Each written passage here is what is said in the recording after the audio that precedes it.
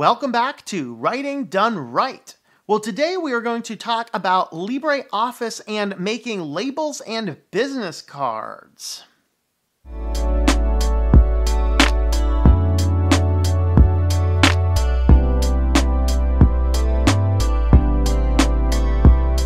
Thanks for tuning in. I am Tom Morosky, an author and a technology consultant. And today we are going to return to LibreOffice and do something a little bit different. Rather than focus on typesetting tutorials, I want to show you how you can use the built-in system to produce labels and business cards. Why might you want to do this? Well, if you're shipping out books from your office location, you want to have return labels. You can do this easily without having to go online and download the templates and then figure out how to get everything in there. They have a simple system inside of LibreOffice to develop and print these business cards and labels. We're going to show you how you can do that. So let's head on over to the computer and I'll show you the steps. All right, so here we are over on the computer and we've booted up LibreOffice. Now, this is the LibreOffice base. So if you're on Windows or on Linux, you can actually go in and under your Office, you can open each individual application up. But we also have the base application here as well. You Mac users will only have the base application available to you. So that's what we've opened up here because this is kind of our starting point. What we're going to do from here, whether you're doing business cards or labels, come on down to the File menu, hit New, and then down here at the bottom, you're going to see one for labels and one for business cards. These are going to function the exact same way, and so we'll just kind of focus on one of them. So let's pull out labels. When we have labels, we have a few options here. We can enter in basic label text. We don't actually have to. We can just go ahead and create it blank if we want. If you do already know what your labels are, and of course for labels, you probably just enter this in. For business cards, you probably just want to start with a blank. And what we're going to do here then is you can indicate address or not. This is actually going to pull from your address from your system. So if you're doing business labels for something else, whatever. So my publishing company, OWIC Publishing, and you can give it your PO box there, whatever that would be, and then your town, any town. Let's do AS, any state, or Arkansas, I don't know.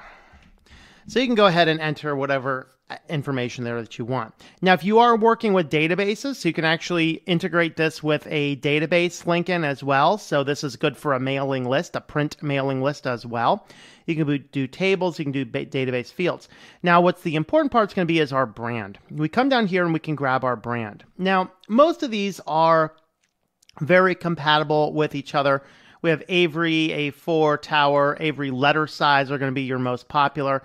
Now, you may not find the exact label number, but you very well may. So look around for your numbers there, and they're going to go up sequentially. If you don't find something that's exactly on your label, figure out what it is. So here's a 3x4, 2¼ by 3½. So you can find something that's similar to it, and you can actually do some manual adjustments to it. So let's just kind of start out and find a basic address label. So what I did here is I just went ahead and just grabbed some Avery labels that I have. And the one that I actually have here that I use, I have a 18160. But if you look at the label here, it says use Avery template 5160. So we're going to come down and find 5160 if it's in here. We're going to confirm this is a 3x10. And this will give us the approximate dimensions. So it says here 1 inch by 2 5/8. And if we look at 0.63, that should be about 2 5/8. So this is basically the one that we have. So we're going to come over here to our format. This one here, if you need to make any tweaks or adjustments, and we'll show you how to use this here in just a moment, you can go ahead and look at that. And then down here, you want to make sure this synchronized contents is enabled. This is going to give us a separate pop-up box that's going to give us just a simple, hey, push button, and we're set to go. You can do a single label if you're just doing a single or an entire page. So what I'll do is I'll just go ahead and print out a whole page of these for me. So let's go ahead and hit my new document. And now it's going to open up our writer document. You can see what we have here. And of course, this may not be the prettiest. So let's go ahead and just make some adjustments. Maybe we might want to use a different font for it. Just make sure that you're not bleeding out of the content of the label. And let's go with, see how this looks. That's too fancy. Let's just go with our too big and just drop the size down a little bit. So here we have the ability now to push our labels out. You can kind of see where the top's going to be, where the bottom's going to be.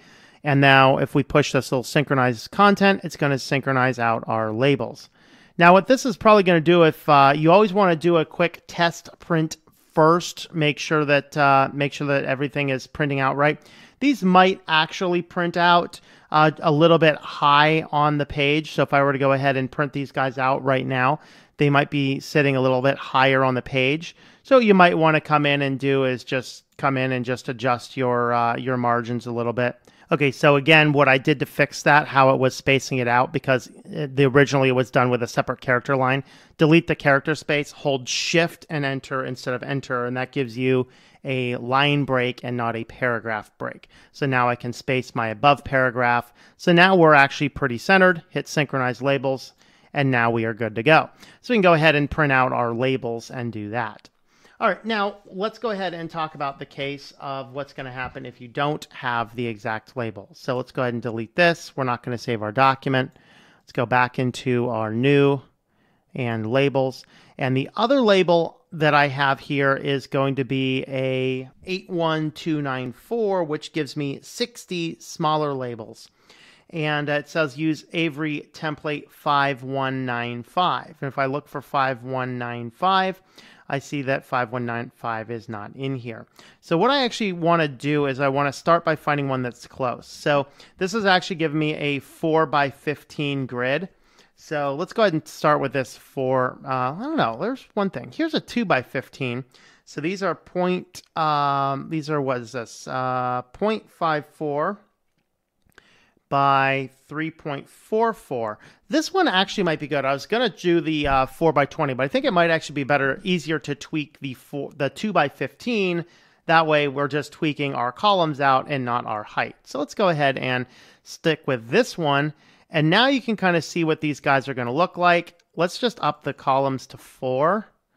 And we then want to drop, what we're going to do is we're going to look at we have our horizontal pitches, we have our top margins, we have our vertical pitches. So your margins are the non-printable spaces, and your pitch is the space between the labels, and then we have the height and the width of it. Okay, so what I end up doing is you get yourself a ruler and get yourself, open up the paper there, and now you can, utilizing the information here, measure the left margin, which is the edge of the paper, to the start of the first label. Measure your horizontal pitch, which is the start of the label to the start of the next label. And then you're going to measure the top margin, top of the paper to the top of the start of the first label. Measure the vertical pitch, which is the height of the label to the height of the next label. You'll see here that my labels are overlapping. That's exactly because there's no space in between them on my two here, so that's perfect. And now when I filled everything out, make sure my pages and all are set. Now we're going to go ahead and resave this in our 5195 so I can use it for later. Verify our synchronized contents there. And now we are good. So now what we want to do is, in this case, we probably will not want to do anything else as far as messing with the height or the width or anything.